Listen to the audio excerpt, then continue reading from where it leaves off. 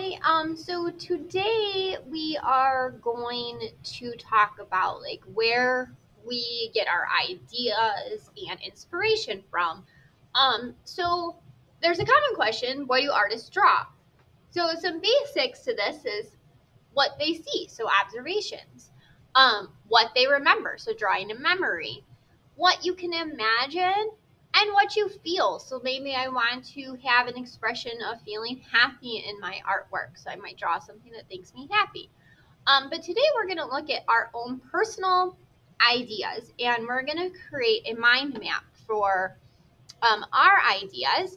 So you are going to do this either in your sketchbook or just on a piece of paper.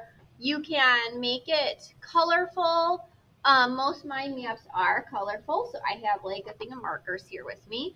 And in my middle, I have my inspiration. So like this is where I would get my ideas.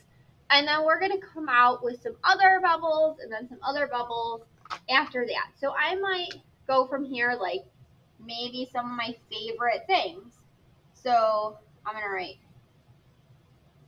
favorites and do another shape around here, and then I might, and so my favorite color is blue, so I might want to do some artwork that includes blue.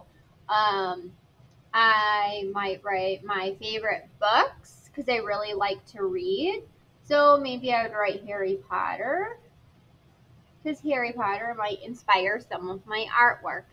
I love the beach, is one of my favorite places to go, or camping. So that is like just one idea out of favorites. Something else that inspires me is nature. So I might do